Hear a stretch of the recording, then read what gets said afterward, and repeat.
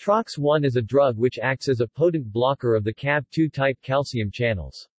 It was developed as a potential analgesic after the discovery that the selective Cav2.2 blocker ziconotide is an active analgesic with similar efficacy to strong opioid drugs but comparatively milder side effects.